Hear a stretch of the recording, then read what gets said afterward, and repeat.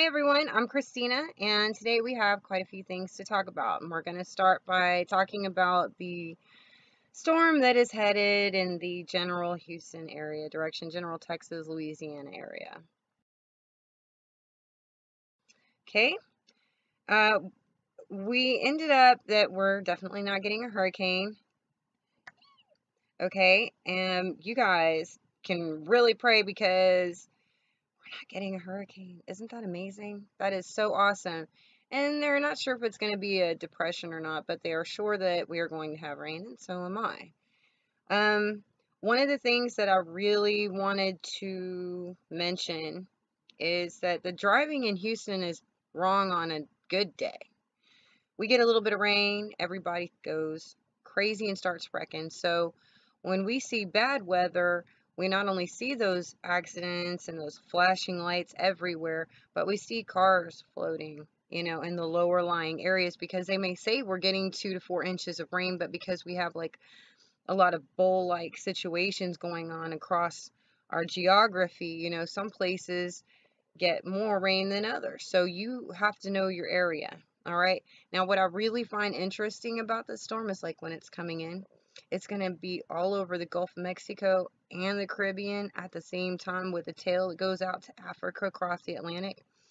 And the head of it goes north into the United States, just branching off towards like the Great Lakes. It's a huge, huge storm. But Boston and Florida, according to their news reports, is supposed to be absolutely beautiful on Father's Day. So congratulations to all of you. Okay. So what we're going to do is we're going to go to an article that was in the Houston Press on June 13th, which would have been just 2 days ago. Time flies, right? It says, "Dear Houston, about the tropical weather coming this weekend, ... That's the title. We mentioned it in our weekly weather update, but thought it deserved a little more discussion here, given some of the more recently updated forecasts. No need to bog down in a bunch of technical weather nerdery. Hey. Let's instead focus on what is forecast and is what is likely to happen between now and next Tuesday by answering a few questions. The National Hurricane Center is monitoring a tropical wave that is crossing the Yucatan Peninsula, or is forecast to do so, and moving into the Gulf of Mexico. This wave has been forecast on numerous computer models since late last week. The most dire predictions last week showed a hurricane hitting the upper Texas coast, while most others showed little to no development of any system at all. Models have now come into slightly better agreement that we'll probably get some kind of tropical disturbance between Mexico and Louisiana, but it isn't likely to be an organized system. So no hurricane? No. But it could be a hurricane. Probably not. And where will whatever it is hit? In the case of a broadly disorganized system as this, it really doesn't matter where the center of circulation makes landfall. In fact, they may have a hard time finding the center of circulation if it remains disorganized. But because it is such a big mess, it will likely spread rainfall across a very wide area. So, will it be enough to cause flooding? Yes, to flash flooding. Okay. It says we might not be seeing what we were talking about with Hurricane Harvey or Tropical Storm Allison or the tax day floods, but they're talking about, messy weather. Okay. So, and they also mentioned that tides also may be high in places, which is what I was seeing. It's going to kind of come in rhythms against different parts of the coast as far as Texas and Louisiana. But yeah, I saw higher tides myself. And it says, when will it hit? It says rainfall could begin as early as Friday, which happens to be today. And it is. It just seems like it's a little bit cooler today, though. And then it ends by saying something positive, saying that we actually do need the rain. So we need this widespread soaking rainfall. We're going to go with that, but just be careful, all right? Please be careful. It's not going to be pretty. It is going to be messy, okay? And that might not be huge news to everyone else, but it can actually mean lives for us, all right?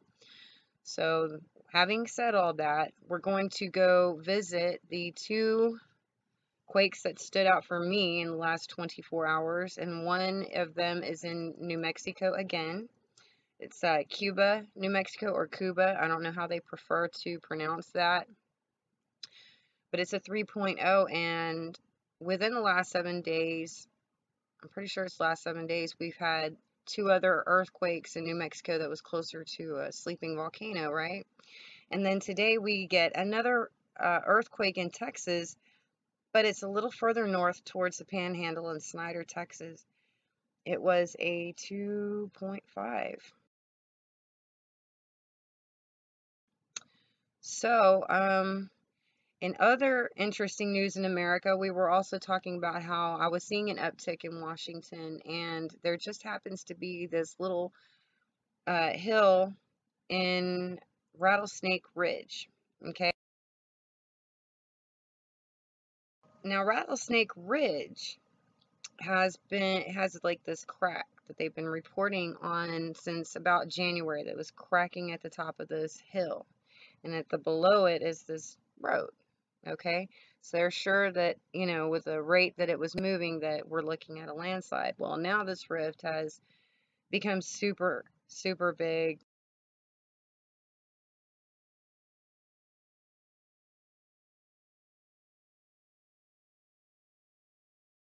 I mean, it's here's some pictures. Okay, and then speaking of rifts of a different kind, we're going to talk about what's going on with Israel, Trump, and Palestinians in this peace deal, right? Now, what I'm gathering is not only are they looking to unveil it at some point soon, as they are always saying, it's always going to be soon that they're going to unveil this peace plan. But there's an interesting twist to it, all right? And this was an article that was published on June 11th of this year, not very long ago, 4 days ago? It's called Report Netanyahu White House Working to Drive Wedge Between Palestinians and the Gulf States. And there's two Gulf states. There's here in Gulf of Mexico, and then there's, the Arabian, kind of area over there, the Middle Eastern area. They have Gulf states also, and so that's for people who don't know. So for everybody who did, I'm not insulting your intelligence, but not everybody knows. So when they say they're driving a wedge between the Palestinians and the Gulf states, what they're trying to do is break down the support system for the Palestinians that they had in the past. And what I'm really gathering from this article is that in the past, the Palestinians have been completely unwilling to agree to things in the best of terms, and that there is a shortness of patience that has grown, not just with the U.S. administration, but surrounding countries of the Israel-Palestine conflict.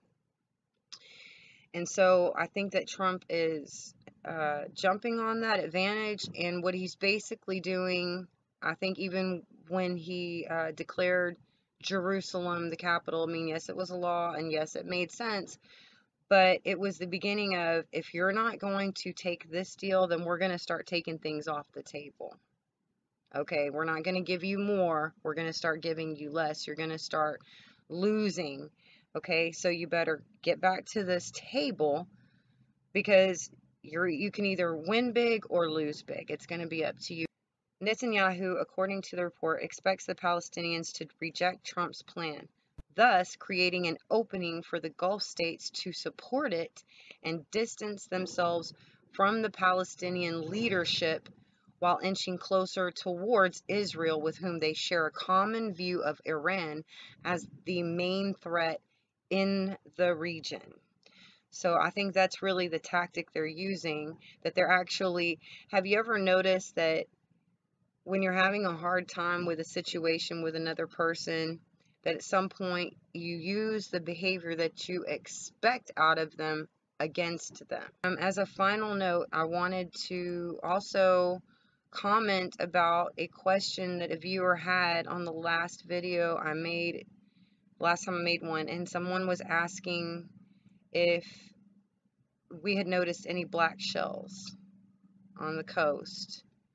And I asked my native people on the coast, and nobody had seen any black shells, but everybody was really super shocked to get the question in general. So I just wanted to ask anybody on the coast if anyone is seeing an odd anomaly of black shells. All right, get back with me on that, please. So otherwise, I want you to enjoy your weekend, stay safe, and I'll talk to you soon, okay? God bless you all. Bye.